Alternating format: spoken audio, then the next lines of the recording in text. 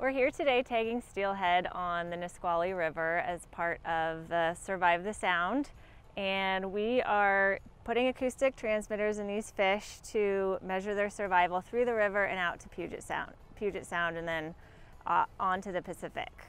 So first we take a length, 196, 62.1, and then we take a weight, and then we take a scale sample.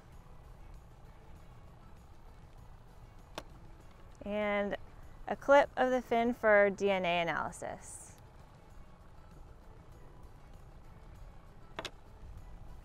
Okay, now on to the tagging. And we hook him up with some oxygen to keep him happy while he's getting his tag.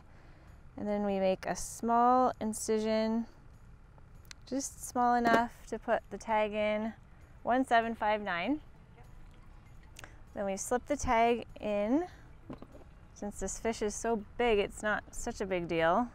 And then we do 2 sutures to close the incision. We do 3 knots for each suture. We don't want that tag coming out. Then we clip these little ends so they don't get caught on anything. And go in for the second one.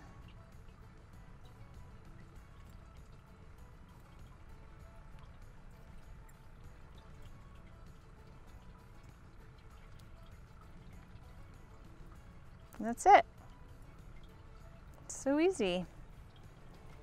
Who's ready to go back home, survive the sound?